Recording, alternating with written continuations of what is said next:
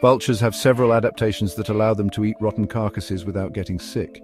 Powerful stomach acid. Vultures have incredibly strong stomach acid with a pH of around 1. This acidity is far more potent than human stomach acid, which has a pH of around 2. This powerful acid kills most bacteria and other pathogens present in the decaying flesh. Thick skin and feathers. Vultures have thick, leathery skin and feathers that are resistant to bacteria and parasites.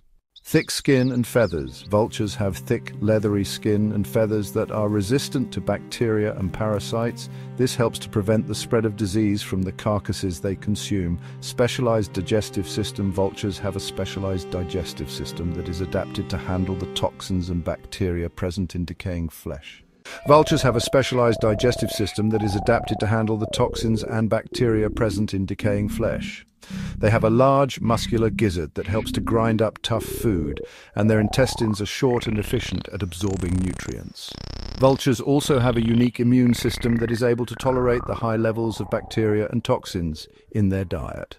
Vultures have a unique immune system that is able to tolerate the high levels of bacteria and toxins in their diet.